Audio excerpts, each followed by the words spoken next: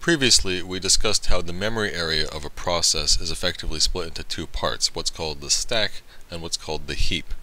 Whereas the stack effectively automatically grows and shrinks as functions are called and functions return, when we need more heap memory, we have to explicitly request it from the operating system, and when we're done with some heap memory, our process should give it back. Recall though that in our Pigeon code, we never explicitly requested memory, and we never gave any of it back. In Pigeon, we could just create new objects, and we didn't have to worry about manually allocating memory for them or giving the memory back when we're done with the objects. The reason we could get away with this is because Pigeon has a feature called automatic garbage collection. With automatic garbage collection, memory is allocated and deallocated automatically for us. We just have to worry about creating new objects, and when we're done with an object, we just ignore it and it goes away eventually. It's the responsibility of the garbage collector to periodically, as our program runs, check and see if some memory is no longer being used, and if so, let that space be used for other objects or just give it back to the operating system. Garbage collection is a really convenient feature because it means we don't have to manually allocate memory, and even better, we don't have to keep track of the memory which we allocate. This makes it much less likely that we're going to create a memory leak in our program.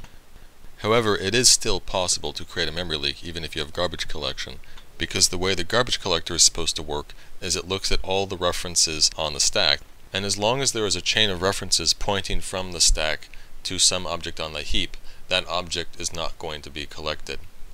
And so what can happen is that, say you create a bunch of objects and you put them in a list, but then you forget about them.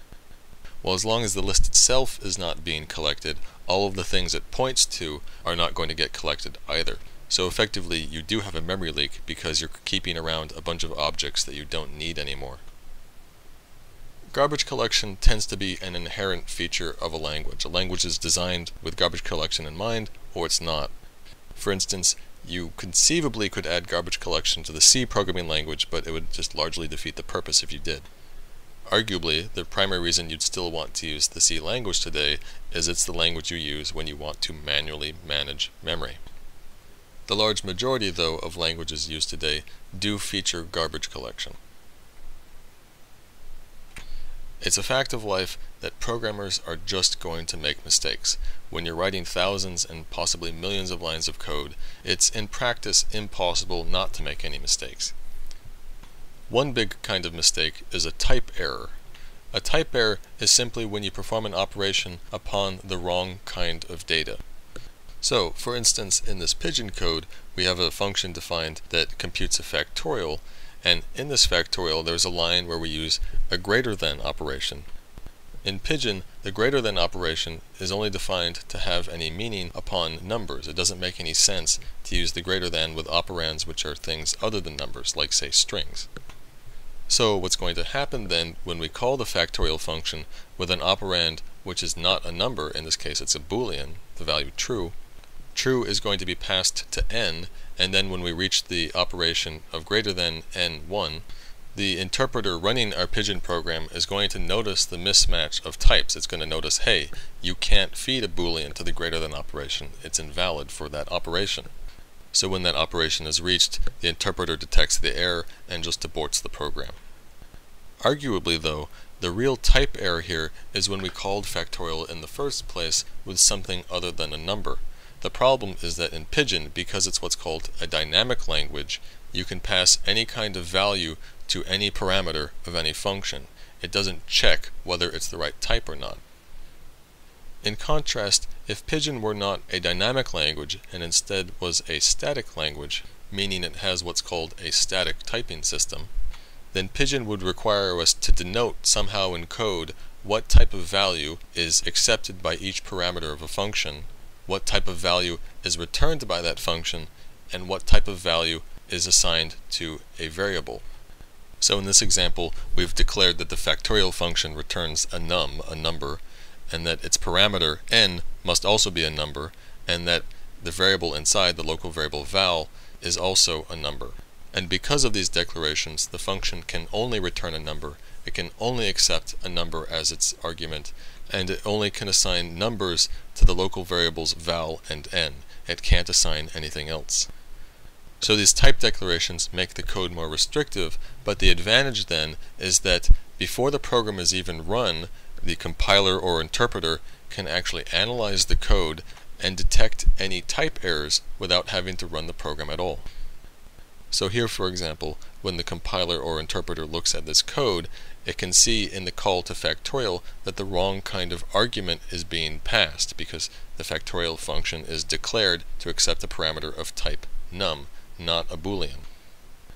Similarly, when we pass to factorial the value returned by a call to foo, the compiler or interpreter can detect the type error here before the program even runs, because the function foo itself must have a declaration of what type of value it returns. And so we can know without running the program at all whether or not the function foo is going to return the proper type to pass to factorial, if it's going to return a number.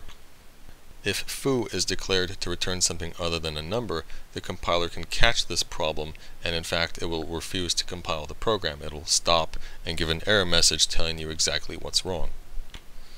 So, to sum up, if programmers are required to declare the types of the values returned by functions and of the parameters and of all the other variables, then it can be programmatically determined ahead of time what kind of value every single expression is going to evaluate into at runtime. So therefore we can programmatically detect any type errors. A problem that comes up in static languages is how to deal with collections like lists and dictionaries. The problem is that if the members of lists and dictionaries can be of any type, then when we retrieve a member, it can't be known ahead of time, before the program is actually run, what type of thing that operation is going to retrieve.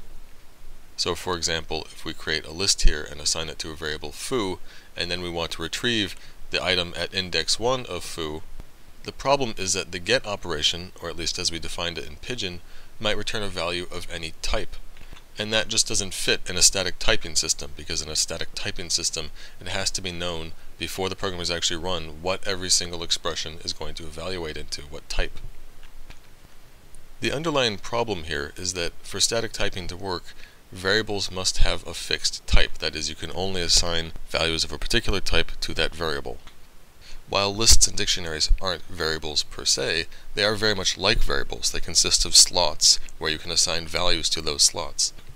If we want those slots to be fixed in type, that means we can't have lists and dictionaries that can consist of any type of objects whatsoever.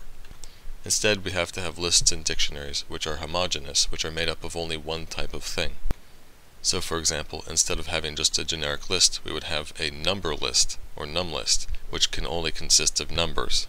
And so when we want to retrieve an item from the num list, we use the getNum operation, and the getNum operation is known to return a number. So it satisfies the static typing system. Heterogeneous collections, that is lists and dictionaries where you can put any type of thing in them, are extremely useful and really not something you want to do without. So in practice, static languages do have some workaround whereby you can get the same sort of thing. But compared to dynamic languages, static languages make it much more cumbersome to deal with heterogeneous collections.